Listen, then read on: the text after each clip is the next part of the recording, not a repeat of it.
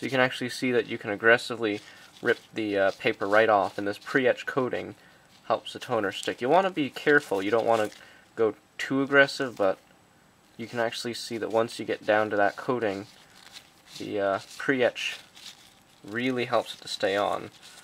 I've seen people that have ripped traces right off like this, and you can still do it. But if you go carefully and design your board correctly, then it actually goes pretty quickly, pretty easily. A good little tip is, once I have a good section exposed, is if you notice in areas like here and here, those aren't right angles. Those are actually 45 and 45. And you'll actually notice with time, those 45-degree angles help ease the strain on the trace, or rather the toner, and prevent them from being ripped off during this process. It's actually pretty aggressive. People take their time and use all sorts of gentle babying methods, whereas I skip straight to the business and just keep working on this. Areas that don't have any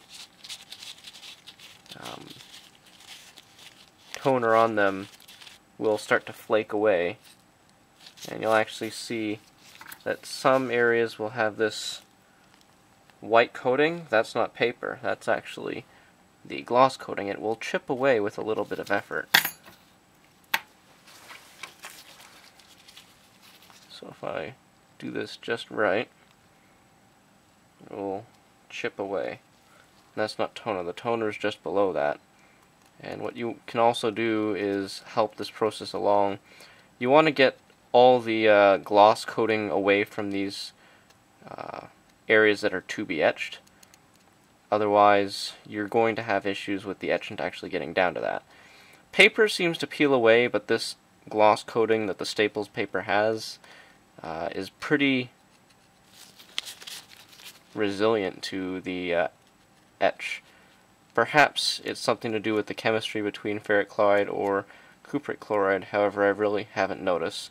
You can also use paper towel with a pair of plastic tweezers and rub the gloss coating off during the etch. However, if you just agitate it, it won't come off by itself. But all you really need to do is clear up some of these sections that aren't supposed to have copper in them.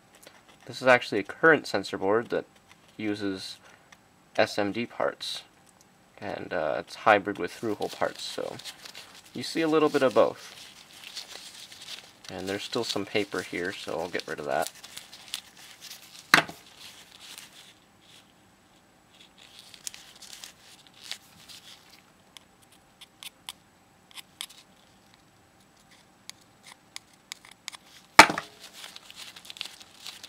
If you find that you really have trouble removing the paper, you can put a little bit of water on it. It's nice to keep a little squeeze bottle of water handy. So, put a tiny drop on there, get it on that paper, and rub it right away. Once you don't have the paper, it actually dries pretty quickly.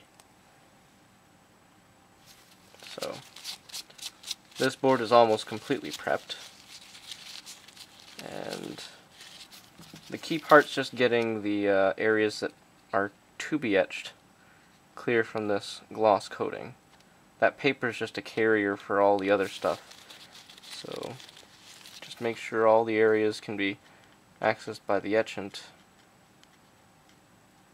and everything should be good.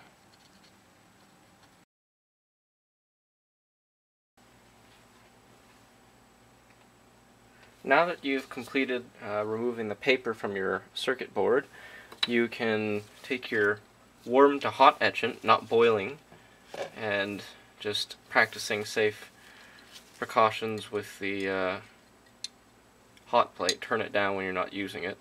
Just pour some of that etchant into your plastic tray. You can use glass, I prefer plastic.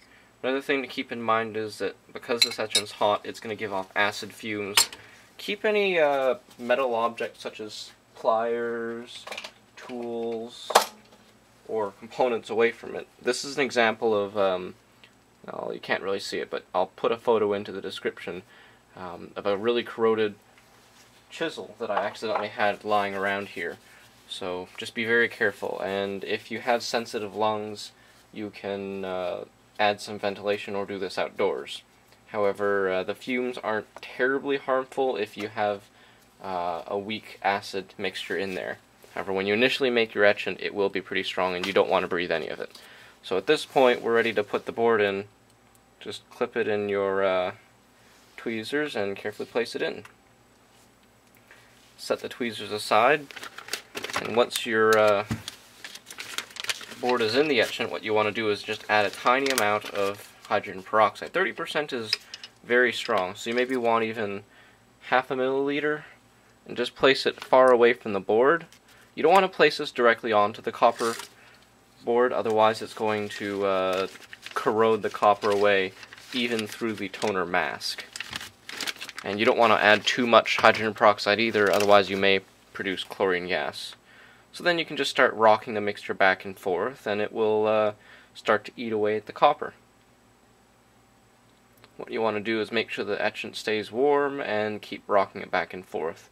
What you can also do is take a section of paper towel, just tear it off of one that's pretty clean, fold it up, and place it in the grip of a pair of tweezers or something. Just make sure that all your tools that will handle this directly are either glass or plastic or are very corrosion resistant. Stainless steel will not be good enough. Any metal will be a bad idea.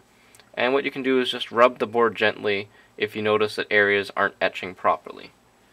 And you'll also notice that the etchant will start to darken if the hydrogen peroxide concentration starts to drop. And if it becomes really saturated, then you can dilute it with a bit of water. However, it's really not necessary. What you want to make sure is that all the gloss material and the paper has been removed. Most of it will be removed by the earlier step, but you just want to make sure here that the etchant can really get in there and do its job. Now at this point the board's been sitting in there for a while, and this is actually a pretty carefully set up shot. You can start to see the removed copper wash away with each agitation. When you're agitating this, you want to make sure you can see that any spots that are potentially suspect, like the insides of vias, through holes, or in between fine traces, you want to make sure that you can etch that. So you can just take this and gently rub away. I'm actually not going to do it because it moves the board out of view of the camera. Gently rub it away. And you can continue gently rocking the circuit board.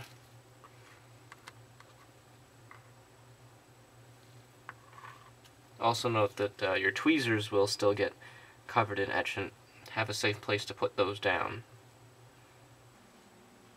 Once your circuit board is completely done etching, what you can do is just carefully fish it out using your plastic tweezers.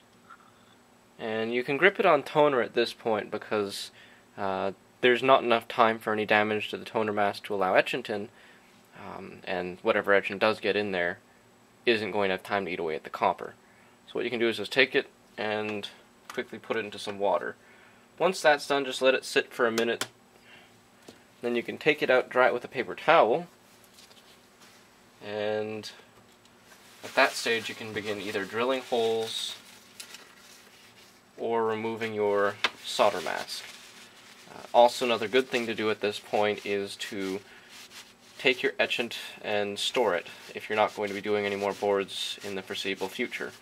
This is a safety measure and also helps keep tools nearby from corroding. However, this board is done and it's good right down to the SOIC level.